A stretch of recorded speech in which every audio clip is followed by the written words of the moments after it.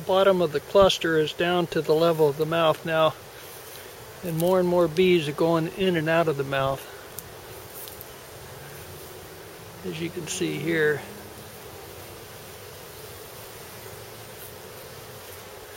Lots of traffic there.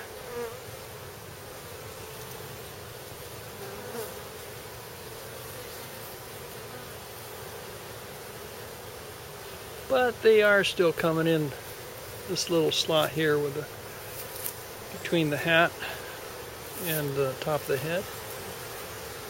And then I have another vent hole here that I plugged in, or I drilled right before I got the bees, with the idea that I wanted to provide a vent hole for ventilation. And if they didn't like it, they could plug it up. And they might do that in the wintertime. We'll see. I also have a vent hole down here which I have plugged up. It was for just in cases. It looks like they have eaten through that a little bit. Yes, sir, there are bees in there. Well, that's a surprise.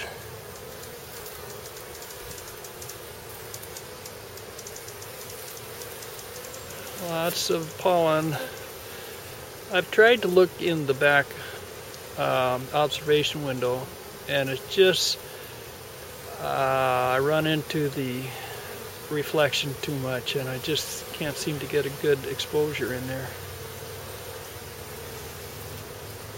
Wow, lots of activity. That's so nice to see. And look at all those bees coming in and out of there.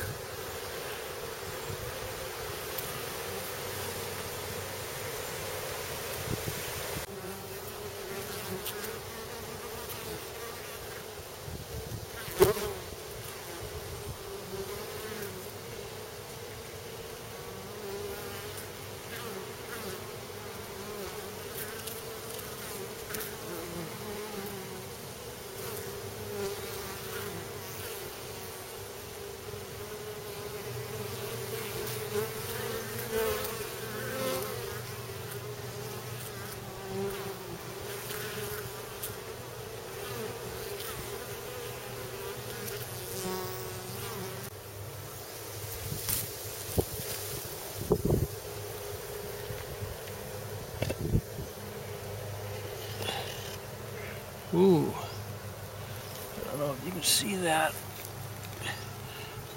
They are there.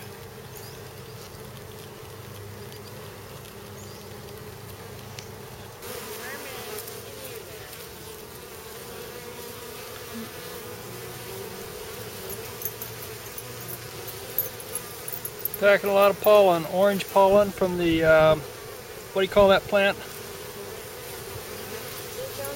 St. John's wort. And some blackberry pollen. Oh man, a whole bunch of pollen just walked in.